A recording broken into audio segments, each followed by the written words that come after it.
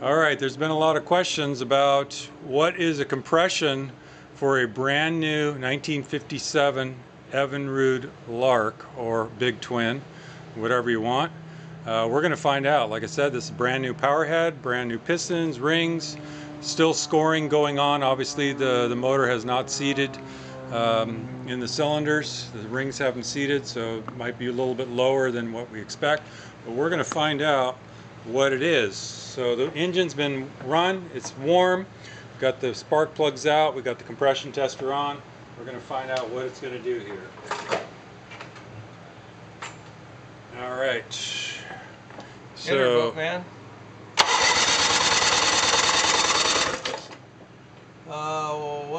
Is that 132? Is that 2? It was up, or 125, 127? 127. Yep. Let's try it again. You want to run it again? Can we clear it? Clear it. Yep.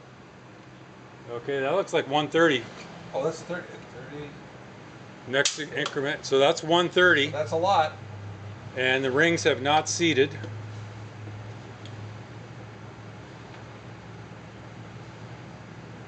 So at the very most, probably 135, maybe. Maybe. With the once they see. We got a rag here. Okay, go ahead.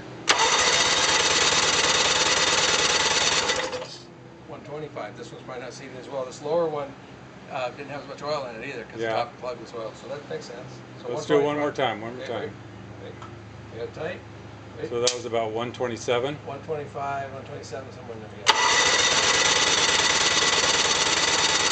About the same. Okay, cool. There you go. Good to go. So if you ever have any questions, you got to have at least 125 for brand new, but we're hoping that number goes up after it gets run for a few hours. All right, signing off.